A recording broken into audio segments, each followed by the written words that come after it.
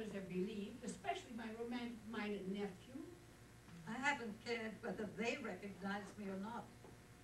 But you, don't you know me? Where were you born? In Peterhof. Child, no doubt, of Nicholas II and Alexandra, his empress. And grandchild of Maria Fedorovna. You have taken a long time in coming to comfort my bereavement. I wrote you letters, but you never answered. Perhaps you never got them. I have received quite a few appeals from resurrected Romanovs. It seems the Bolshevik firing squads were very poor shots. Twice I started to try and find you. Only there were many days when I did not know who I was. But now you do. You at least have accepted yourself. How long have you been an actress? As in your own case, Your Majesty, from earliest childhood. Yes, to be a princess is to be an actress, but not necessarily a good one. Perhaps I should have learned to be a better one if the curtain hadn't fallen so early. You are being flippant about a subject which you must realize is for me a great personal sorrow. Forgive me. I forgot for a moment that you would be regarding that tragedy as more yours than mine. I am trying to keep my courage, but you are making it very hard for me. I've been without love for so long. Oh, come. Have there been no men in your life? I thought the story of your rescue included a Bolshevik guard who had fallen in love with you, and who carried you from the shed where the bodies were awaiting burial. Yes, he rescued me and took me to Romania. But he soon decided that a crazy girl was no great prize. A rescue from the very edge of the grave. Years of lost memory in an asylum. Excellent material for melodrama. Long, empty days in which the consciousness of living came only through pain.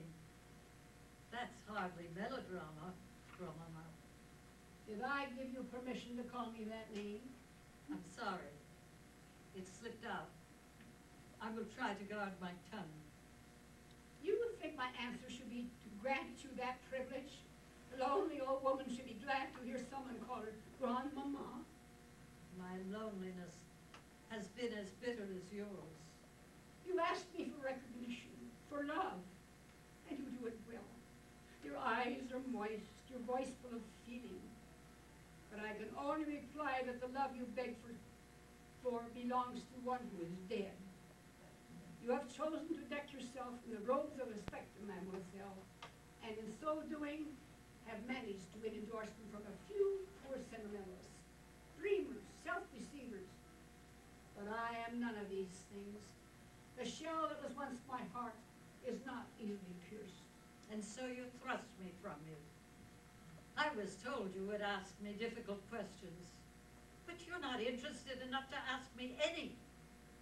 Oh, I was going to catechize you, was I? That is what your business associates told you? They mean nothing to me, those men, nor the millions about which they dream. But they told you about those millions. Oh, yes, they have told me. And did you not say that Romanov may be butchered but is not to be bought? That should have been your answer. For if your blood was truly Romanov, you would not let yourself be made a cat's paw by Bonin and his crew. Tell me to whom this money should be given, and I will give it. Then perhaps you will believe me. Easily said. You cannot give the money away until you have it. And you cannot get it without first obtaining my recognition. Yes, you are hard.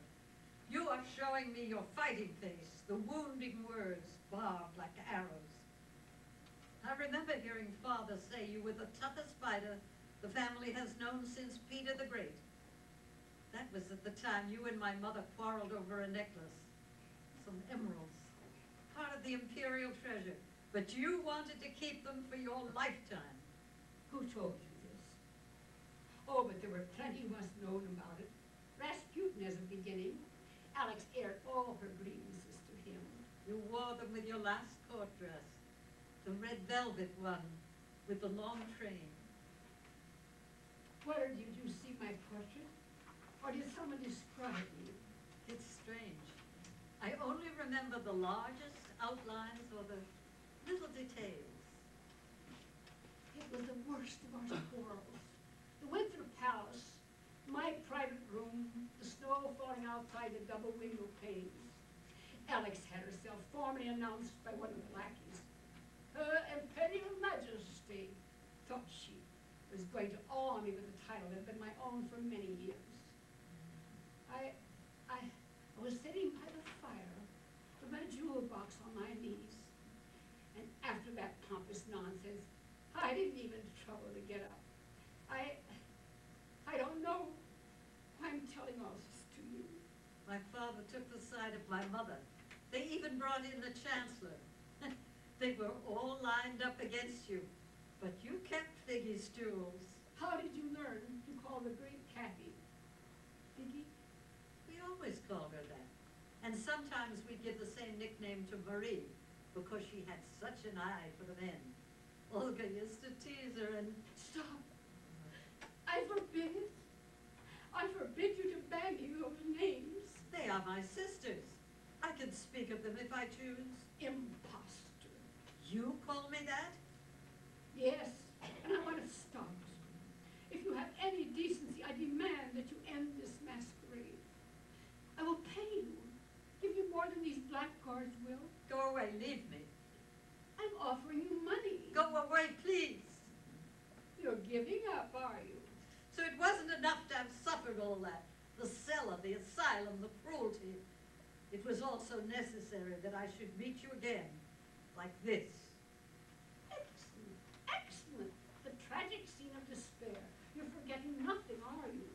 How can anyone who has suffered so much have so little heart for suffering? I am sorry, mademoiselle. If your failure to win me over is such a cruel disappointment. Goodbye. Don't go. But you just told me to. Not yet. I'll say nothing more. Nothing to try and convince you. Then what do you want of me? Just a moment or two longer. Let me touch your dress. Put my hand for a moment in yours. No, just a moment more. To hear your voice, to close my eyes and fancy we are on the terrace of LYDIA, with the smell of the sea and an echo of laughter from the tennis courts, where Father and Olga are playing. You called me little one, Malenkaya. It was your own special name for me. You used it for me and no one else.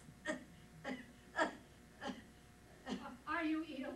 No, it's nothing serious. But you have seen a doctor, a good one?